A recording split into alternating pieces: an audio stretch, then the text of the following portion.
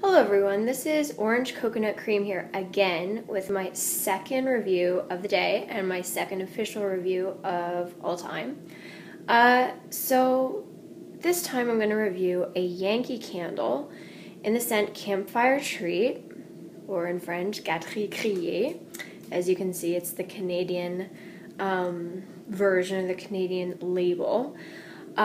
So I actually purchased this last August, so I've had it for coming up to close to a year now, but I haven't burned it down yet. This is actually the very first Yankee candle that I ever purchased, and it's actually kind of what got me into Yankee in the first place, because to start off with, the scent throw on this it's pretty decent. Like, when I first got it, I wasn't accustomed to burning scented candles and really expecting much out of them, if that makes any sense. I remember I was actually home in Nova Scotia for the summer, and at my parents' house. I was home alone, and I put this up on the mantelpiece and lit it. And I had gone to my room, and I came back out in the living room, and when I came out, like, the whole living room and kitchen was filled with this really, just rich, like, marshmallow scent.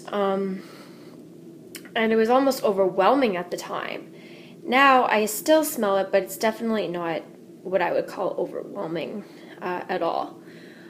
So clearly this is the large jar candle, which I'm sure you're used to seeing. And I've been burning it with an Alumilid. I definitely have not been burning it with an Alumilid from the beginning. I didn't used to have an Alumilid. These are the only Alumilids I currently have, but I love them. Like, it's the Americana collection. They still have them with the stars, so it's pretty awesome. I've had this burning here for how long? Quite a while now, like pretty much all morning. And so it has a fairly deep, even wax pool. One thing that I haven't been doing at all is trimming my wicks, hence all the black wick droppings in the candle. That sounded awkward, but wick droppings in the candle. So that is my fault.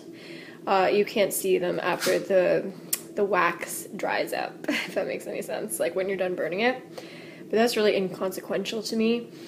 To be honest, this candle is great, but I'm sure there are better marshmallow scents out there, because in the past year or so, after I've been getting into candles, I find like most candle vendors have been coming out with some sort of marshmallow, roasted marshmallow scent.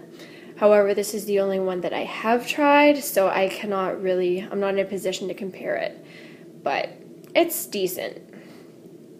I would recommend it. It's not my favorite candle, obviously, or I would have burnt it to the bottom by now. But it's probably one of Yankee's better ones that I've personally tried in terms of the scent throw. So I'm not going to go on, really. Well, one last point. It hasn't produced much soot at all, which is rare for a Yankee, really. I mean, at some point I figure it probably will, but that doesn't really bother me that much because you can easily just clean it up. Plus, it's kind of like goes along with burning a candle, is having a little bit of soot. Yeah, so, and one thing I just want to point out is I hardly get I actually can buy Yankees, like, at the drugstore here in Canada, and you can tell when it's made for the Canadian market because the French and English writing is of equal size. It needs to be that way to be sold in Quebec, I believe, because they have very strict language laws, and instead of saying America's Best Love Candle, it has the address of the South Deerfield flagship location, I think. So that's that. And also the candle size reported in grams instead of ounces. Anyway, so I'll end this review. And maybe I'll even start another one, because goodness knows I have a lot of candles. Alright, have a fantastic day. And rate, comment, and subscribe. If I even ever get any subscribers, which I probably won't.